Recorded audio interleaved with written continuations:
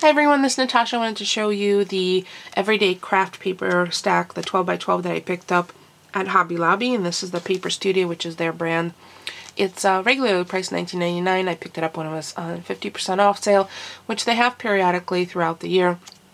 And that's when I stock up on my regular craft paper, the plain 8.5 by 11 or the 12 by 12s. They also have them in various other items like note cards and envelopes, and I just love craft paper. To me, it's the combination of utilitarian with punch and design. So this is the everyday. It's 20 designs, 3 of each pattern, and they're single-sided. I'm going to show you. I do cut away the little sticky, or it's not little, the large sticky panels on the sides, which go over the entire sides to keep the pack intact. And I used to tuck them under, but I've been lately cutting them off because I've been using both the front and the back covers. The front cover is always lovely to use when you need a little accent because it's scaled down patterns from the 12 by 12 paper, and sometimes I use them on inchies or ETCs because they're a nice scale, nice size. And the back page is a lightweight cardboard, so I use that to punch out images with, you know, like this little mason jar. So nothing goes to waste. So let me show you what the inside patterns look like. And again, there's 3 pages of each, and they're single-sided, and it's a nice weight paper. They're lovely music notes. I'm thinking of using this for my holiday cards as the accent paper background, because more than likely I'll be using the note cards stacks, which come to 50 to a pack. Nice pattern, flower pattern, a simple yet effective polka dot. Another pattern looks like it's slightly distressed, and again, these are all flat. There's no epoxy, glitter, or anything on them. A nice pinstripe. It's always nice to have a pinstripe in a collection because that's kind of my go-to for masculine cards. It's easy to incorporate that. Nice kind of flowery pattern. Almost like Bahamas. I don't know why that makes me think of Bahamas, but this one is all chandeliers.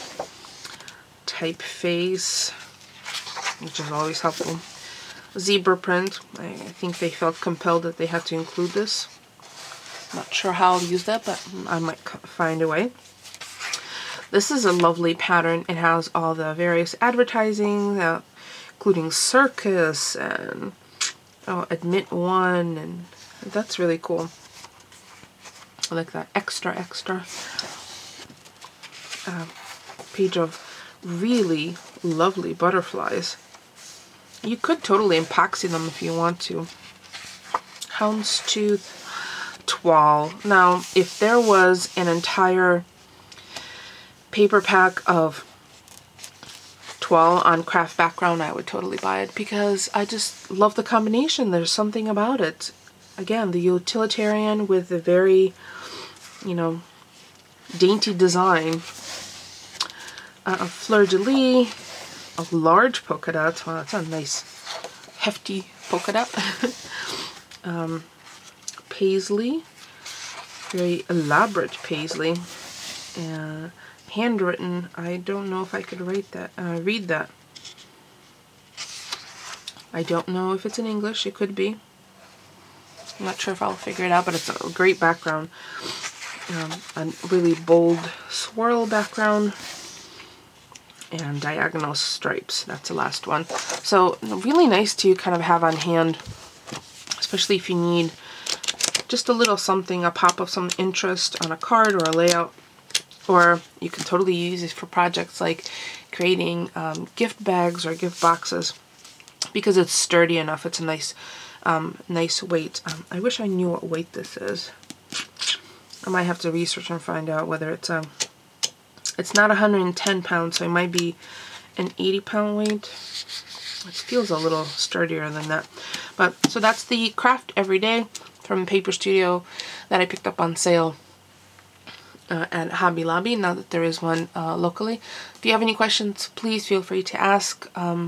If you have a paper collection that you would like shown page by page that you think I might have, by all means ask, and I'll see if I have it, and if I have not already done a page by page view, and I'll pop this to the list, playlist on my YouTube channel. And if you have any questions, list them, or suggestions, list them below. Otherwise, thank you so much for watching. Don't forget the thumbs up. It's free for you and helps me out. And I will see you guys next time.